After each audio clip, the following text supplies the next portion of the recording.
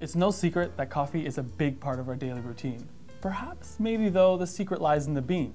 Well, I'm here with Richard Clermont, and he has 17 years of experience in picking and choosing the right bean, right? Exactly.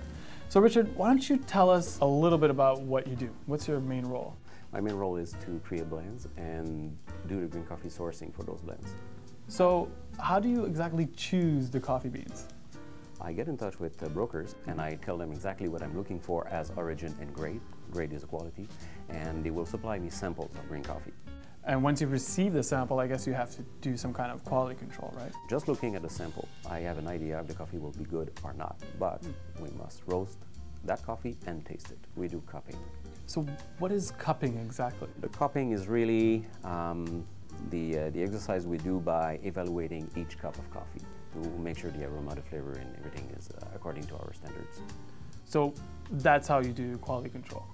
That's the main part of the quality control for green coffee, yes. So from there, once a coffee is accepted, the following steps would be? We give instruction to the broker to load the coffee at the origin. The coffee arrives in Montreal at our plant, and we do another sampling.